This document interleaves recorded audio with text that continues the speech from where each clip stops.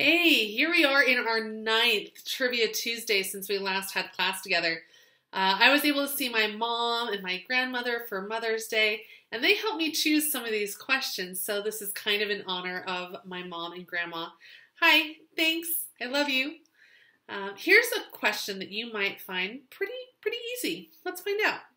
So what I want to know is what German sandal maker sold more cork-soled shoes between 1992 and 1994 than they sold in the previous 20 years combined? I feel like that question already has a lot of clues in it. If you want a clue, I will tell you that these shoes were popular when I was a teenager, and they're popular again now. Many of you might have a pair of them. Some of you might wear them with socks, while others might argue that to wear socks with sandals is blasphemous. Do you know? If not, I'm going to tell you right now. More Birkenstocks were sold between 1992 and 1994 than were sold in the entire 20 years previous. Now they're experiencing a resurgence, and they sold 25 million pairs in 2018 alone. That's a lot of sandals. Let's go to a question a little bit closer to home. You know about Ellis Island, right? What I want to know is this. Which two states fought over ownership of the island in court? For many new immigrants to the United States in the early part of the 20th century, Ellis Island was one of the first times that they stepped foot onto American soil. Ellis Island was a major hub of immigration, and it was where processing happened, where they recorded names and ages and country of origin for thousands of new migrants. In fact, my own great-grandfather was recorded at Ellis Island when he came to the United States from Finland. If you know much about Ellis Island, you probably know that a lot of immigrants wanted to settle in one of these two states, specifically a state with the same name as a major city in that state. If you guessed New York, you're absolutely right, but I still want to know what one more state is that fought with New York over ownership of Ellis Island. Any guesses? Do you need a hint? So just as New York is named after the English countryside region of York, this other state is also named after an area in the United Kingdom. I'll give you one more hint. It also starts with the word new. Not New Mexico. Come on, did you get it? It's both New York and New Jersey that fought over Ellis Island in a court battle that went all the way to the Supreme Court.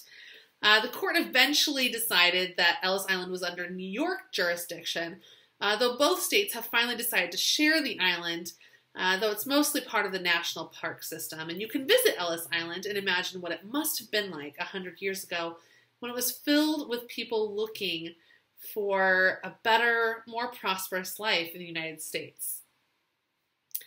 Let's get even closer to home with this next question, and it's kind of obscure, but the answer was so interesting to me that I have to include it.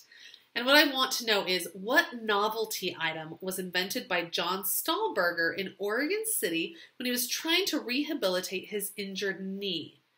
Or, if I want to phrase it a little differently maybe, in order to help him heal from a knee injury, what game did John Stahlberger and Mike Marshall invent?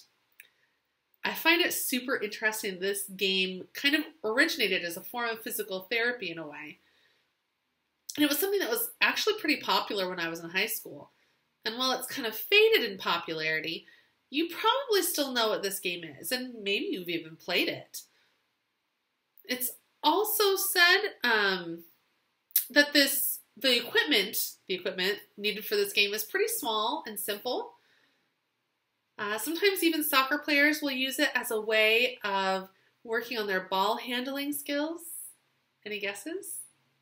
If you want to keep guessing, you can pause right now, because I'm going to tell you that the game invented by two guys in Oregon City to help with knee rehab was called hacky sack. Isn't that kind of a strange origin? I love it. I've got another interesting question for you guys. Tattoos are becoming more and more popular, and with that also comes tattoo removal. You get a tattoo, might not like it, you eventually want to get it removed. So what I want to know is this: what color of tattoo ink is easiest to remove? I'll give you a little bit of a hint because tattoos are removed using laser light.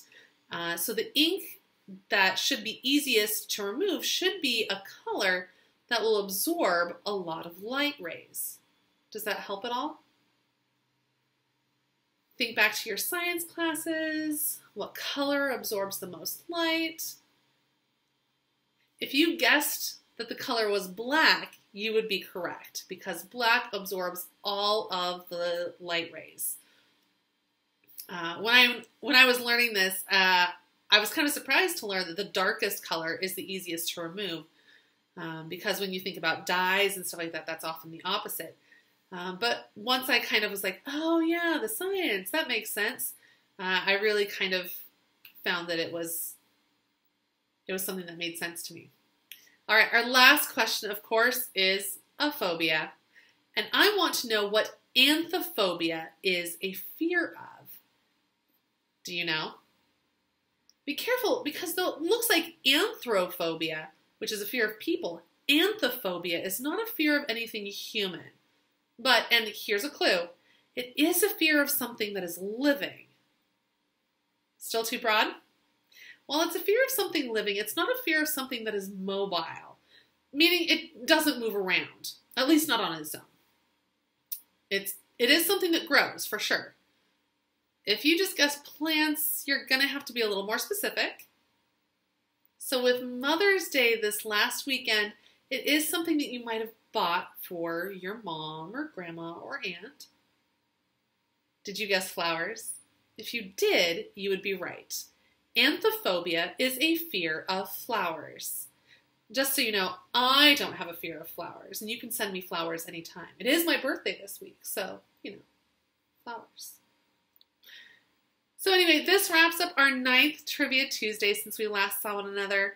Until next week, stay safe, stay healthy, and send me some ideas for some trivia questions. I'd love to have your input. Thanks. Bye.